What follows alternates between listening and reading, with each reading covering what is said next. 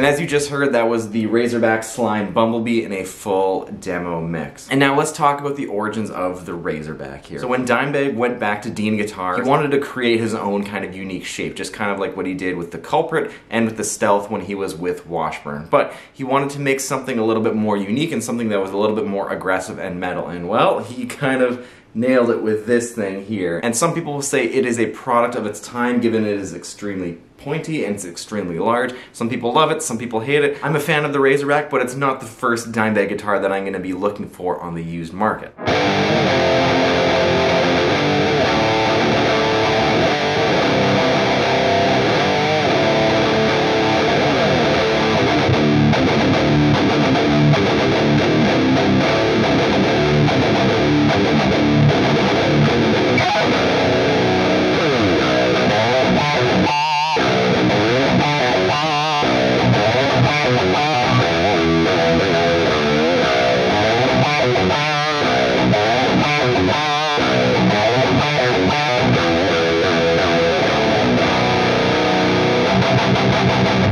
Now, the original Razorback design was essentially drawn out on like a piece of paper when Dimebag was talking with Dean Zielinski, the former owner and president and CEO of Dean Guitars. They then made an actual guitar-sized template based off of the ML, which is what this is obviously designed after, with a more modern approach. And the rest is history, but unfortunately Dimebag was not able to play these guitars because of his untimely passing. These guitars came out a few years after he passed on. Dean would then release this guitar here, the Razorback, and the other ML and the other Dimebag guitars as the tribute and the signature line for Dimebag Darrell when the Dimebag estate was still working with Dean Guitars.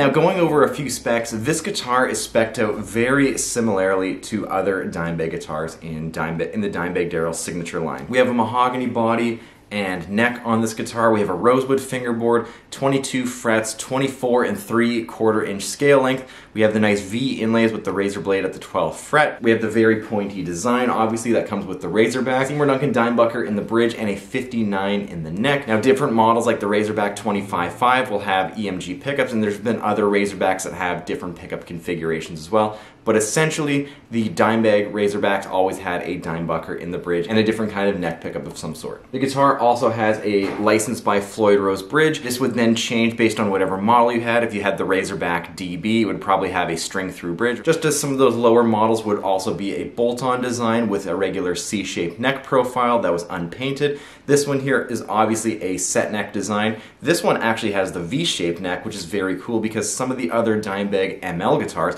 do not have a V-shaped neck, which is pretty interesting to think of that the neck shapes were very different between all the different guitars, even though Dime was a big fan of those V-shaped necks, and that's what he had on all of his USA Washburn and all of his USA Deans that he played in the early days of Pantera as well. We also have the locking nut here. We have the matching headstock with the matching body graphic here. Now, these were obviously just vinyl print graphics here, and I'm sure the USA Custom Shop actually hand painted the guitar, but the import Razorbacks all had printed on graphics that were then glossed over. This guitar also has the two-tone paint job, kind of reminiscent of the Stealth, which is very cool as well. You also get the Dimebag Darrell traction knobs on this guitar as well, which is probably one of my favorite features on a lot of these Dimebag guitars.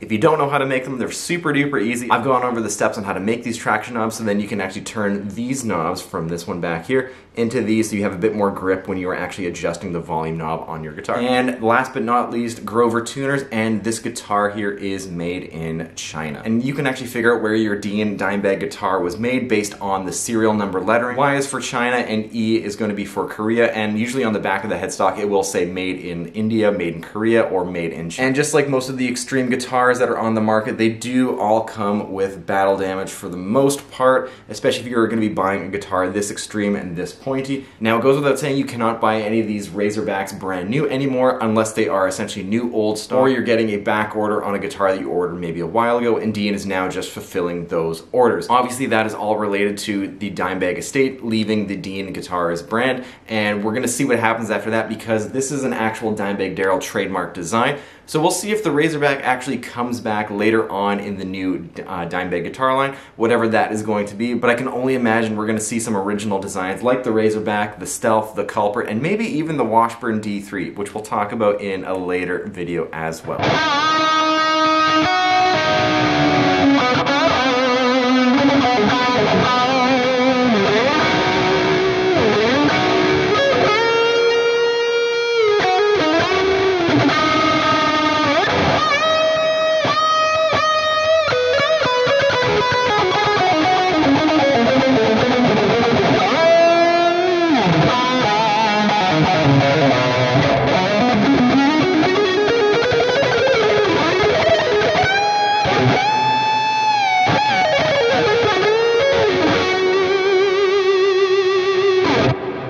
Thoughts and opinions on these guitars. You guys know I love these Dean Dimebag guitars and the Washburn Dimebag guitars, and this one is no exception. The Razorback is actually pretty sweet. It's definitely harder to live with because it has way more points on the guitar. I found the Razorbacks, especially the earlier ones, are a little bit heavier as well, and especially when you throw these in the molded hardshell case, they're extremely heavy to lug around and everything, especially if this is going to be your main gigging guitar, and if you're the only one that has to bring your guitars in and out of your show. You might want to consider something else, but if you just don't care and you want to play the shape and you love it, all things Dimebag, then this is probably going to be up your alley, especially if you want something that stands out a little bit more on stage. The graphics, you know, take them or leave them, they are a product of their time. I really like the Slime Bumblebee finish. I remember when I was super young being able to see this guitar in person and the other Dean Razorbacks in person with the actual vinyl graphic and things like that, and I thought that was so cool because no other guitar brands were really doing that at the time. You had to have your guitar custom painted, had to be a special one-off order kind of deal, and it was really cool that Dean brought these kind of options and these aesthetics to the mid-tier guitar. This is honestly a really high-spec import guitar, especially for the time. So if you want something extremely metal and very aggressive like this,